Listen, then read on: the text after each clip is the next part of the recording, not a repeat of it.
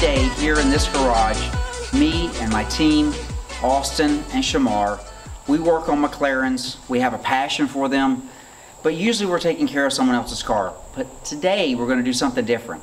Behind me I have my own personal MP4-12C. This is a very early 2012 car, and if you've ever seen a YouTube internet video about these things, usually someone's screaming, "Oh my gosh, look how much money I spent, it's broken, there's a problem." And there is some truth to some of those things. We're going to go through the entire car, front to rear. We're going to find all the problems. We're going to address the ones that are currently in need of addressing, or we're going to proactively take care of the ones that are going to come up in the future. We're going to demystify the whole thing, and that sounds a little boring. Oh, we're going to fix the car. We're actually going to do some other stuff too. We're going to turn up the power. We're going to take this car, and with just some simple bolt-ons, we're going to make it really close to 1,000 horsepower. I want to go fast. It's going to be a lot of fun. We're going to learn a lot about the car along the way, things that I didn't even know when I bought the car. Hey, it happens. You never know what the previous owners did.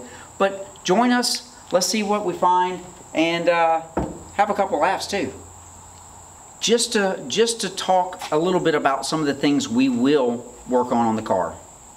We're going to address oil leaks, coolant clamps, sometimes electrical gremlins, cam phasers. This one's a really one that most people worry about. Cam phasers, not that big a deal. We'll go through that. We're going to do the driveline dampener. We're going to put bigger turbos on. We're going to do tuning by M Engineering. We're going to do bigger intercoolers, fuel injectors. Gosh, somewhere along the way we're going to do some fun stuff like LED RGB lighting. We're going to do some front and rear radar, laser jammer type stuff. Wow, it's just, the list goes on and on and on. We're going to have a lot of fun, so maybe some of those items are ones you're concerned about, that you'd like to know more about. Stick around, you're going to learn.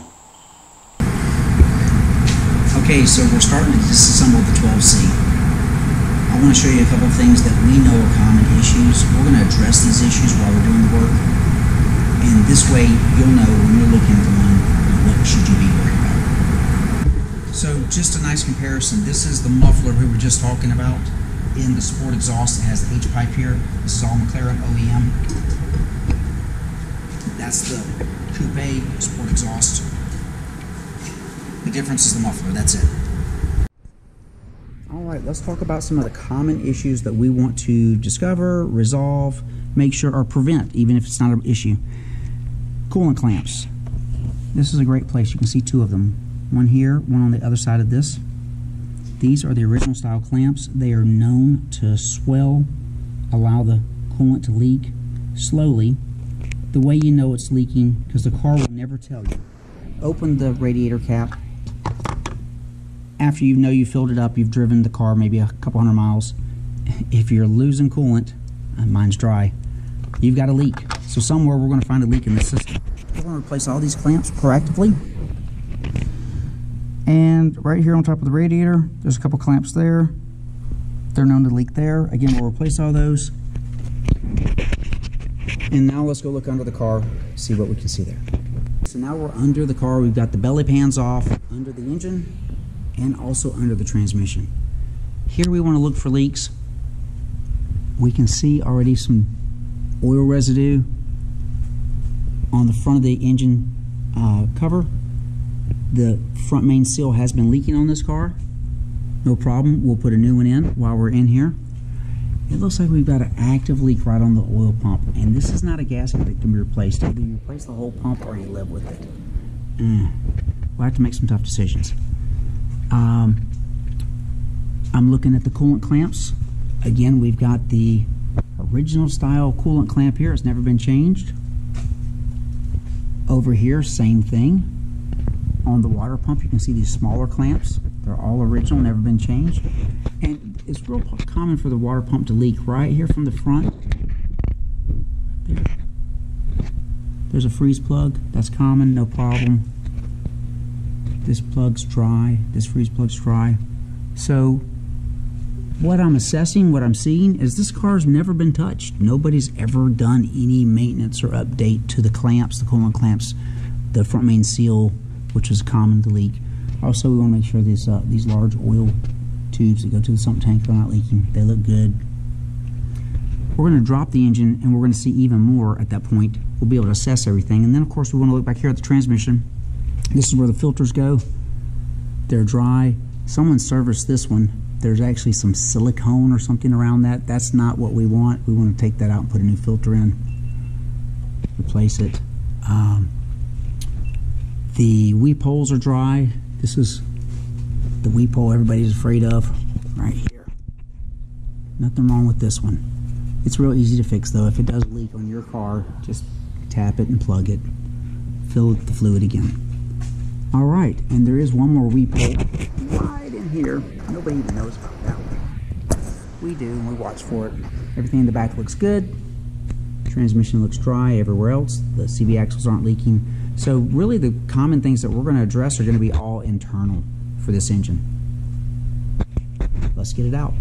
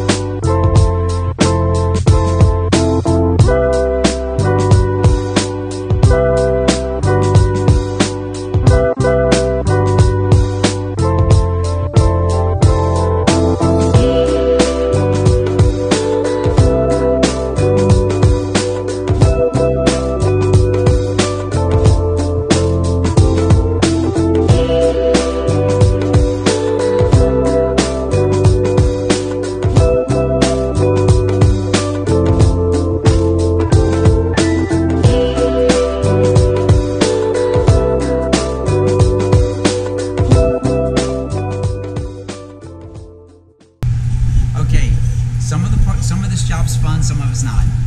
We're about to remove the coolant. These are the factory clamps. We just popped it loose. No one's ever had them off before. And because in this... Don't touch another man's camera. Okay, because we're in the shop. And there's 3 of us here at Supercar Garage. Austin, say hi. Hi. Austin is the new guy. According to his hat, which says FNG. You guys figure that one out. Austin, you come on over here. I want you to grab the hose and wiggle it back and forth really good with the bucket under it and do your very, very best not to get wet. As he runs away. And don't get it all over the floor either.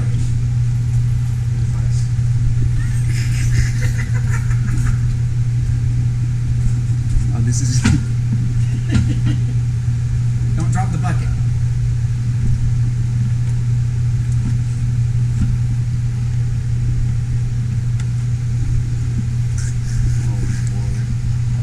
And here it comes.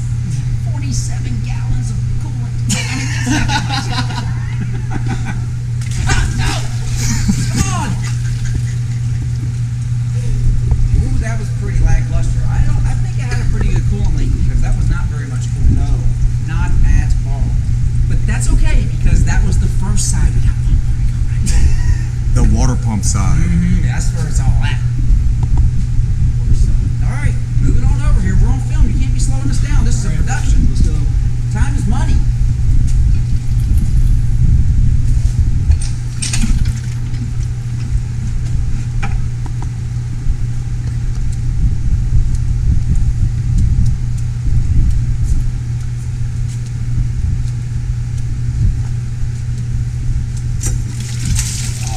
Wash me off the rocks now. I'm far enough away it's not. But boom!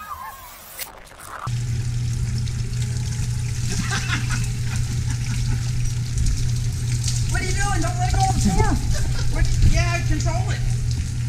Oh, now spin out the other side. You can't cuss on camera. Bleep it out. You gotta bleep that out. You got 2 buckets going here. Oh, hell.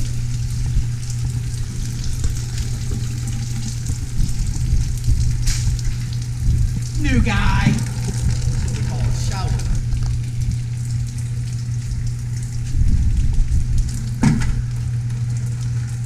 you enjoy that? Well, that's what we do every day.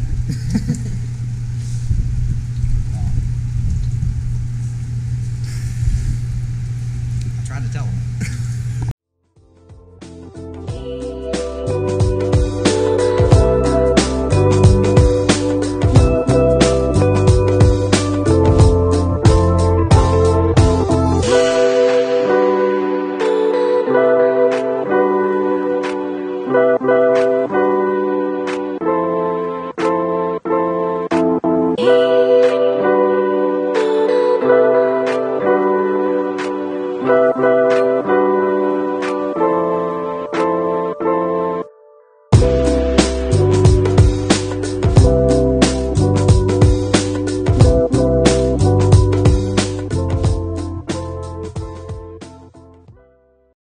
What's going on, you guys? Shmar here, also known as Supercar.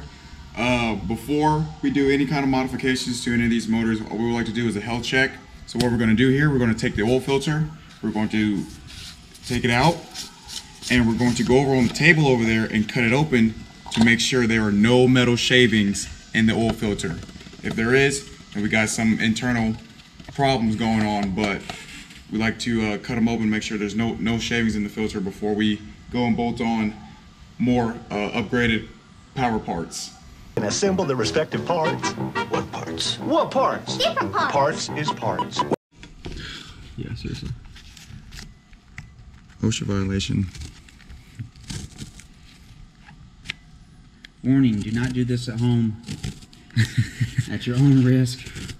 5 hours later. So now we're nearing the end here. We got our filter cut apart. What we're going to do is we're going to, now we're all loose, we're going to cut this down the middle here, and we're going to flare this filter out.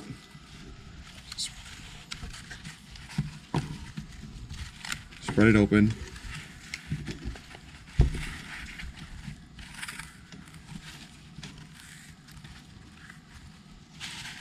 And you can see we have some tiny little flakes here and there, which indicates that we possibly have a failing cam phaser, which we are replacing. So as you can see, just little flakes. But that's what the filter is supposed to do, catch all this shavings instead of pulling it through the motor. Okay guys, so we've taken the oil pump off of the car here. And we always check these baskets, 3 baskets in the oil pump as said earlier. So we wanted to see what was in here, but not anything too crazy, but you guys see what happens when the factory, even factory, put too much RTV on these front timing covers here. They all just get sucked up into the baskets, but that's what the baskets are made for. So we just got RTV. We don't have any kind of metal shavings or anything inside of this oil pump here, which means we're pretty clear. But as a comparison to a bad oil pump or a motor that has blown up, over here, Austin, these are what baskets look like on a blown up motor. You see they're filled with metal shavings. We even got chunks of metal here from the block. They were all in the baskets here. So baskets catch a lot of the majority of the debris that goes through the motor here. Thankfully, Kevin's don't look like that. Yeah. Wow, okay, so we get to open it up. This is kind of what I'm waiting on. It's exciting. We know it's just the same computer we just sent out. What's really cool is I can overnight this. Well, it looks like the Duke boys just sent it, and that's what we're going to do with this ECU. We're going to send it, and we're going to ask you to click on the next video. Send it into the next. We're going to have fun just like the Duke boys. See you soon.